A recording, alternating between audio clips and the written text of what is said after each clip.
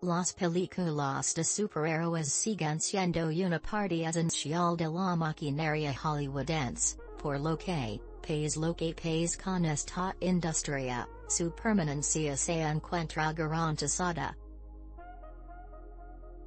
Pero la llegada de cierta pandemia global complicó incluso los planes de los más poderosos, y the Batman, la más reciente adición fílmica al género, no fue la excepción.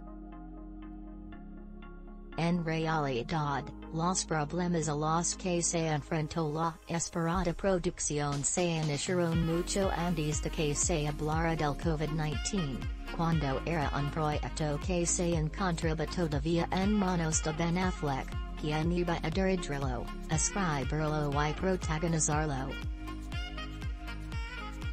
Por diversas circunstancias en las que se incluye sin duda el rechazo profundo de un sector de la fanaticada hacia su desempeño como el Hombre Murciélago, el ex de Ana de Armas terminó retirándose completamente del asunto, lo que le abrió finalmente las puertas a otro comandante, Matt Reeves.